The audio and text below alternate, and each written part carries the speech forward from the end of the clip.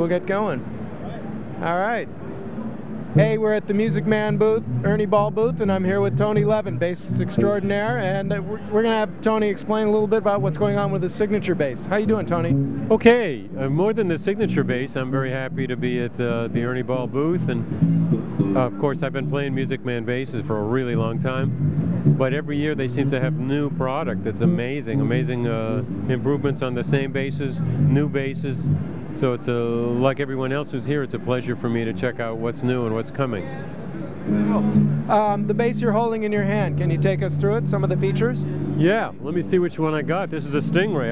This is a Stingray 4, and this is a reissue of the classic one. For bass players, the differences are, in the beginning they had these dampers and they were the strings through the body. So MusicMan has finally brought that back, and it does make a difference in the tone.